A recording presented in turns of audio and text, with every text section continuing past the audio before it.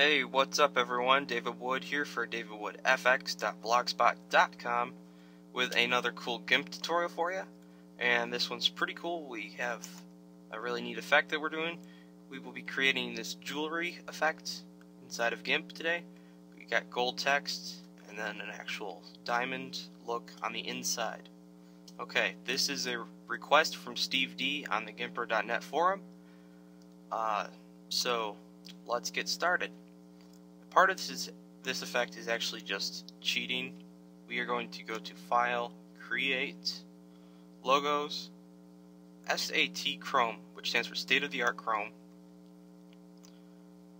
And in here, choose the text that we want. We need to choose a font that's bold, because otherwise it won't work for this. I've already got Arial bold selected. We don't have to change any of these other settings. We just have to click OK. And that's pretty fast. And if you look closely in here, you can see we've got a gold effect going around the edges here. And all we have to do is come over to the layers and delete this top layer. And there we have gold jewelry. Really, like I said, easy. Next thing we need to do is remove this border around the edge here, which we can do by taking this layer styles and just applying it, or the layer mask, and then go over to the rectangle tool and make a selection around the text,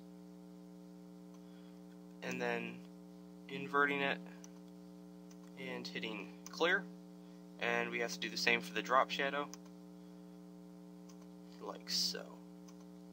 Okay, then we can go to Layer, Transparency, Alpha to Selection, and you can see it selects the text, and then we go to Select, Shrink, and we want it to go just inside this little border, this edge that the text has. So around 5 should work. Yep, that works perfectly. And then create a new blank layer, or transparent layer I should say, and go to Edit, Fill with foreground color, which I set to white. Then we have to go to Filters, Noise, HSV Noise, and turn down the saturation and turn the value up. You could go all the way if you want. That works well. And we can select none. And that looks pretty good. It looks better than one of the results from a Photoshop tutorial, mainly because the gold text looks better. But we'll do more to it. We will go to Filters, Distorts, Emboss, and depth of 2 work, and then elevation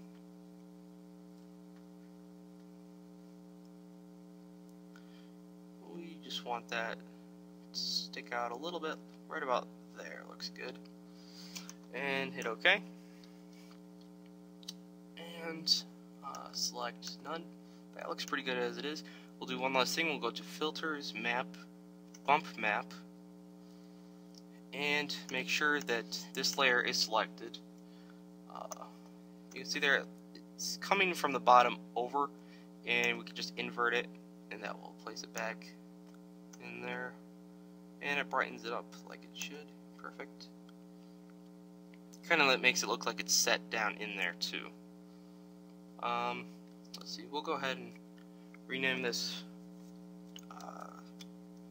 Let's see, we'll just rename this Stone, because I'm too lazy to type diamond, and we'll call this gold. Okay, last thing we need to do is take the stone layer, go back to Layer, Transparency, Alpha to Selection, create another blank layer, and this time we have to go to our Patterns tab and fill it with this pattern right here. It's called Electric Blue, and go to Edit, Fill with Pattern, select None, and there it is. we can go to Colors, Desaturate, click OK, and then we have to go to Colors, Levels again, and this time grab, or not again, this is the first time, but grab the white slider and push that over to around 90, and then grab the gray slider and push that the other way to around 0.3. Okay. And then we have to take this top layer and just go to the blend mode and change that from normal to hard light. And there's our effect. Let's see. Like I said, pretty simple. You know, we could change it up a little bit. Let's see. What can we do to make this better?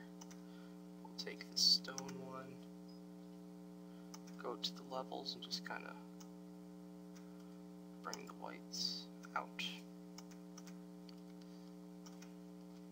There we go. Okay. Piece of cake, right?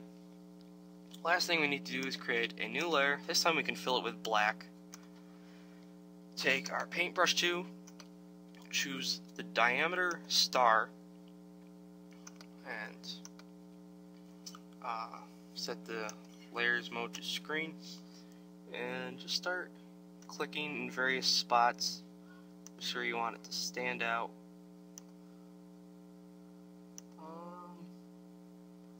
Let's see, the background, we need to take that and darken that up so you can see these effects that we're going for. There we go. We might even change the mode to add. No, that's too harsh. Back to screen. And we'll just take the levels and just boost that up a little bit. Not too much. And there is our gold jewelry. We might even take this layer and just change the saturation just a little bit. Make it lighter. Saturation up. Okay. And also something you can do, you can go into hue and saturation and just bring the hue closer over to a gold. You can get kind of a bronze look. You could take the saturation to 0 or to -100 and just bring up the lightness a little bit so you could have chrome. You might be even able to color the actual diamond effect if you want. I won't go into that. Last thing that you could do is take the gold layer and duplicate it and blur it, and then set the blend mode to add or screen, just to add more of a glow around it, make it look like it's really shiny. You could do the same thing with our diamond effect too. But that is all there is to it. Okay, you could even just take away this layer and put this, across somebody's neck, add a chain behind it. And that is it. Well, I'm David Wood, davidwoodfx.blogspot.com, and I'll see you guys next time.